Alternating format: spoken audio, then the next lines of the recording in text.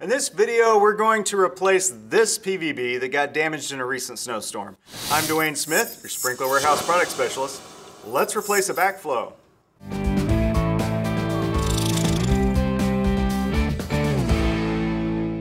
So we've got a broken Febco 765 1-inch backflow. If you have a different PVB, the procedure should be very similar.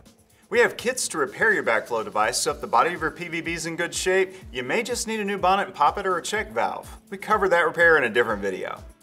The body of this backflow was damaged, so we're going to replace the whole thing, which is pretty easy to do. We're replacing this unit with an FEU 765 100, which has unions that you can take apart, so you wouldn't necessarily need to cut the pipes with one of these already installed. But most backflows do not have these unions built in, and so you would need to cut the PVC pipe to free them.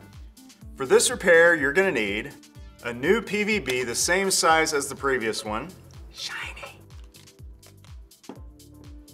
2 slip couplers, primer and glue, Teflon tape, a ratcheting pipe cutter, or you can get by with a hacksaw, and strongly recommended, you need some foam pipe insulation, pipe wrap tape, and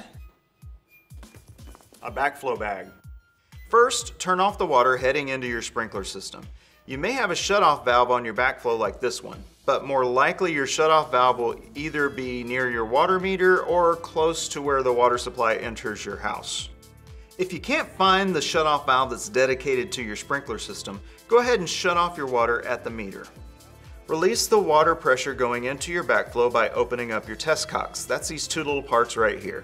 These are small ball valves, so you're not tightening or untightening, you're turning the small ball valve. The slit in the ball valve is open if it's parallel to the direction of the water, and if it's perpendicular, it's closed.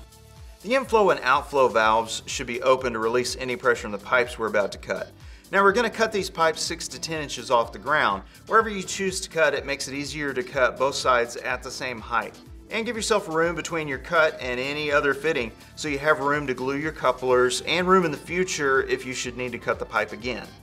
The idea here is to reuse the pieces of pipe. They're already cut to size, and if they're in good shape, you don't need to replace them. Unscrew these pieces from the backflow. Pull the old Teflon tape off these adapters and apply new. Screw the adapters with the old piece into the new backflow, or screw the new backflow onto the adapters. You get the gist. Before applying primer and glue, dry your PVC. Apply primer to both sides of both of your couplers. Apply primer to the pipes coming out of the ground and to the pipes you attach to your backflow. Apply glue to the inside of one side of the couplers and the outside of the pipes attached to the backflow. Install the couplers.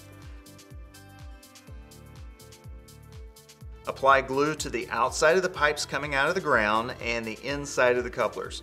Make sure you've got the new backflow oriented to the correct direction.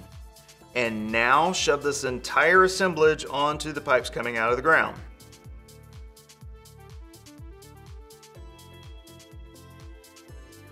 Make sure your test cocks are open.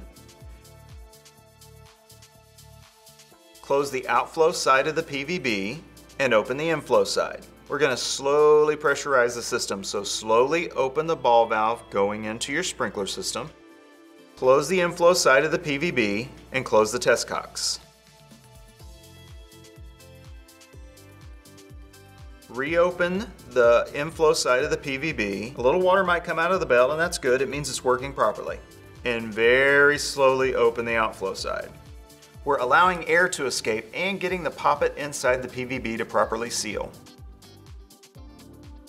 So if you follow these steps, you've got a working PVB, but don't stop until you've insulated your system. You don't want to be caught off guard, and you don't want to be out here doing this in the cold. It's no fun trying to do this with freezing fingers.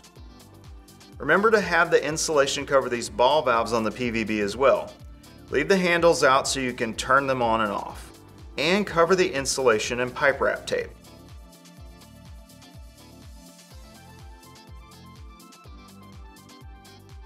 We get asked by a lot of customers, how do you wrap the tape around the pipe when your backflow is really close to a wall or a fence and you can't get the tape roll between your pipe and the fence? Here's how. Use a small cylindrical object such as this piece of PVC or even a pen or a pencil. Load some tape on the object. And now you've got a skinny tape roll that'll fit where you need it. Finally, I highly recommend a backflow bag to cover your PVB. This will help protect it in case of a hard freeze. Buy a quality one from Sprinkler Warehouse, something with a plastic coating. Do not buy one of these canvas ones online real cheap. These are not good, just don't. I really like this brand called the insulated backflow bag. The quality is really good. Get everything you need to replace your PVB on sprinklerwarehouse.com. Remember, Sprinkler Warehouse has everything you need to make your trees, lawn, flower beds, and gardens lush and beautiful. Questions? Chat with one of our incredible customer service agents on sprinklerwarehouse.com. They really do know their stuff, and they'll get you squared away. Subscribe to our YouTube channel for helpful tips, tutorials, and general sprinkler instruction. Sprinkler Warehouse, America's most shopped sprinkler store.